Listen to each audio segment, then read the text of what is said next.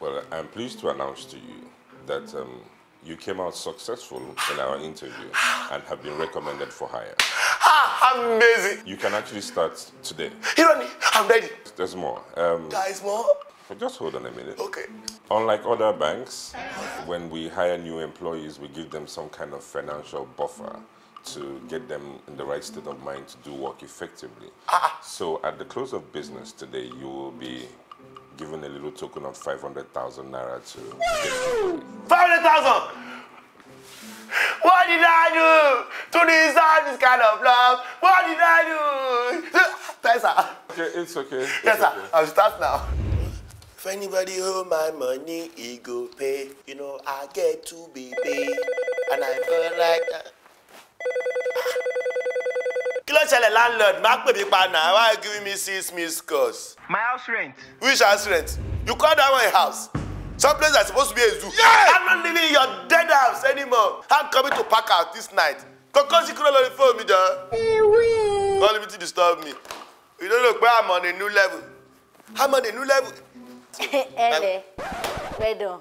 Morning. Good morning. Hey, I want to check my balance. What? Move your balance.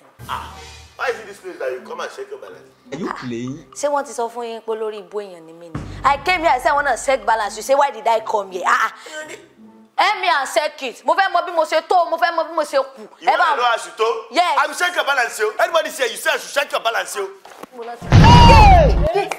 At least if you want to check your balance, you will have even eat small cup. Hey, Joe. Say what weary. Hey, ya weary. No, now. Weary or the buyin jerry. I say check balance for me. You carry me, you push me. See my baby sodan ko. What am I selling? To heaven. This is a psychiatric home near Victoria me. No, where did they see this one? Also, Quero Sorrow Bikini. Only W. Tori Tiada below go UBA. Tell me running where they got me to along with Cirilaro. No, I want to check account balance. What is going on here? It's a wonderful customer. You so ask your this idiot that is supposed to be selling pepper in my too that you put in this place. Ask him what happened now. That's a bit too much. It's bit too much. What do you ask me? She said she want to check her balance. And I push her to You don't use to test brain before you have. If you see me in this bank again, welcome, sir. What did I just hear? Okay, the customer. No, she said I should check her balance. You pushed the customer? You don't have future here. You don't have future. You can never make it. You do not know what you came here to do. I do. You? Fired. Now. No, I will rectify.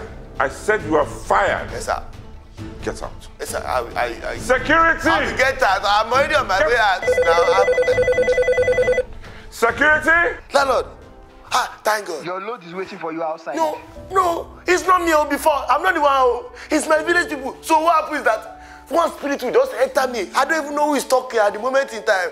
Your house is a palace, close to heaven. Yes, sir. Sir, landlord, sir. You will drop. Okay, you drop it.